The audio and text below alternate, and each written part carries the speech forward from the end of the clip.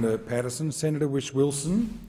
Thank you, Acting Deputy President. The word leadership might suggest to many Australians something like reform, economic reform.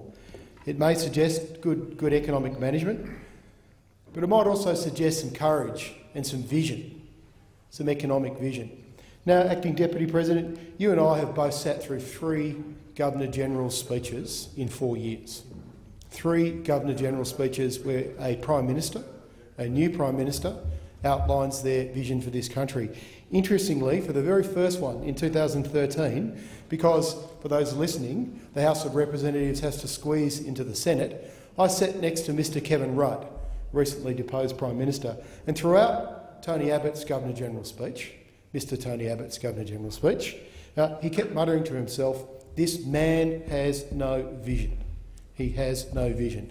Now, I'm not sure I totally agreed with Kevin Rudd at the time, because he had a very clear vision to me, and that was to rip up some of the biggest economic reforms we'd seen in this nation in a decade.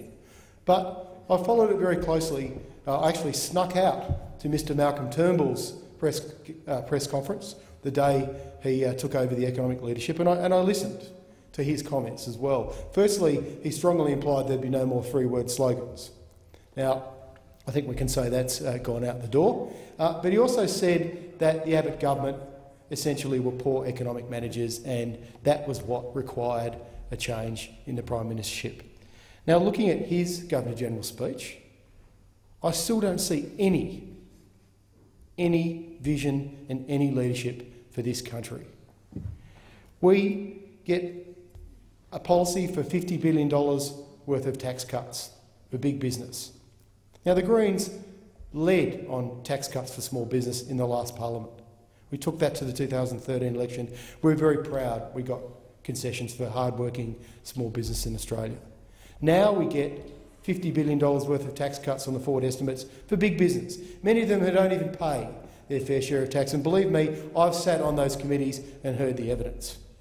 This assumption that somehow trickle-down economics is going to stimulate economic activity. What I think will stimulate economic activity, and this is a dangerous idea, Senator Patterson, is the government actually going out at record low interest rates, borrowing money and investing it in productive infrastructure in this country. Now, we got another article in the paper today by TD Securities talking about our AAA credit rating, and it's worth reading it word for word, Senator Williams, through you, Acting Deputy President. They make it very clear that our AAA credit rating is at risk because of our level of debt, but they also say debt not related to expenditure on productive infrastructure. You see, this is where your government is deceptive and misleading in all your spin and rhetoric about the debt problem in this country. I agree that housing debt is too high in this country, and it is dangerous. I was the one who asked the previous head of the Treasury about the housing bubble and got a 2-week reaction during the Mr Hockey period of Treasury. I'm also concerned about personal consumption and high levels of household debt on consumption. But where is the debate on what I think is a massive moral challenge of our time? And that is avoiding underinvestment in future generations of this country. Now, I have collected this evidence in 2 long-ranging Senate inquiries, the Select Committee I chaired and the Rural and Regional Affairs Committee into regional capitals. We went right around the country and heard evidence of the massive $1 trillion infrastructure gap in this country, projects waiting for funding. If we want to stimulate economic demand in this country and get GDP up, which, by the way, would make some of these metrics that Senator Patterson's quoted today not look so bad, we actually had a policy for stimulating the economy and helping invest in future generations. I could list categories of infrastructure we looked at, from small to big. The Productivity Commission said, well, bundling lots of small productive infrastructure projects together is a good idea. Seeking different ways of financing them, monetising and securitising those infrastructure projects, issuing bonds against projects in regional areas to raise capital, making pools of finance available to local governments, like in Tasmania. We need $900 million to upgrade our water infrastructure in Tasmania. 15 communities in my state don't have clean drinking water. They have to boil their water. Why isn't that money available?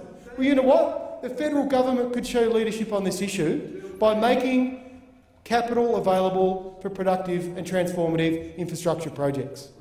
It could borrow money at record low interest rates and make that available to both local governments and state governments. Do you think it's the Greens are the only people who are calling for government to take an active role in the lives of Australians? Do you think it's the Greens? Well, you'd be wrong, Senator Williams, through you, Chair. Dr John Hewson, one of the first people to appear at our inquiry, was the one who put this idea to the Select Committee. Saul Eslake, the departed Mr Glenn Stevens, they're all out there saying the same thing. What is wrong with government that we can't show leadership and invest in the future of this country? It's because of this D word, dirty debt. And it starts here in this chamber with the hype and spin we hear from the Conservatives in this parliament. Let's have an honest discussion about debt and why it can be useful for us and why it's probably the only alternative we have in the paradigm that we are entering, where monetary policy all around the world has lost its potency. Actually, it's fiscal policy that's going to get us through a potential recession. It's fiscal policy that will help give us jobs in our communities all around this country and invest in the infrastructure that we need for future generations. And by infrastructure, I tell you, I mean a really broad category of infrastructure. We're not just talking about concrete roads. We're talking about public transport. We're talking about telecommunications. We are talking about dams, actually, Senator Williams. Up in Townsville, I got some excellent proposals for infrastructure investment in dams that were not being financed. And our committee worked out why the private sector wasn't financing these infrastructure projects, why there's a clear market failure and a role for government in our lives in this country. That is economic leadership. That is economic leadership. It's worth reading the latest quarterly essay, Mr Acting Deputy President.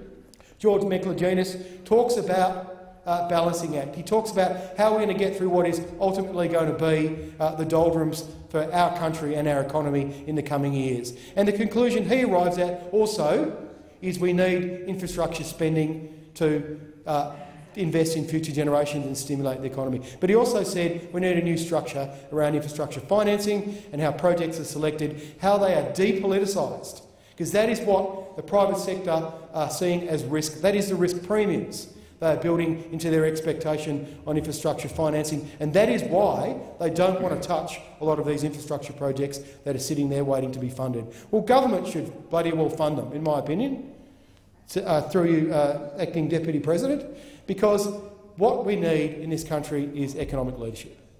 Not more spin, leave it to the private sector, leave it to big business, and everything will be fine.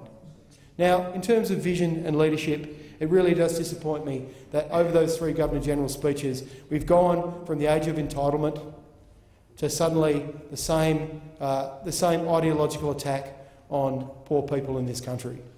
The taxes and tax knots, the same rhetoric. This stuff is not flying. People don't care about that.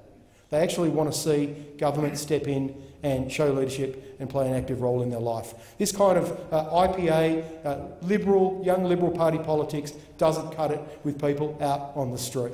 Sorry, Senator Patterson, through Acting Deputy President, it just doesn't cut it. People want to see governments playing an active role in their life. And it is a historic opportunity for us to nation build right now, to select projects we do want to see capital go into, projects that can be financed over time, projects that can be paid off, projects that can be monetised, projects that can create employment for Australians all around this country, projects that lead to a more prosperous country, that make us more sustainable, give us a better quality of living, that make us happier. These are the things we need to do as government, and I'm proud to say, if you don't think I have the evidence to support this, then go look at the Select Committee into infrastructure financing that we completed the week before the double dissolution, and it was backed by both the Liberal and the Labor Party. There was no dissenting report. Have a read of it. There's 6 months of evidence gone in that from experts, including Standard & Poor's, by the way, Senator Patterson, through Acting Deputy President, and it deals with the issue of AAA credit rating and why this can be done and why $50 billion is not unreasonable for us to go out and borrow now and invest now. $50 billion, let's borrow it, let's invest it, and cut the crap about debt. Thank you, Senator Whish-Wilson. Before I call you, Senator Cameron, I advise that at the conclusion of your contribution we will suspend the matter of public importance for a first speech. Senator Cameron.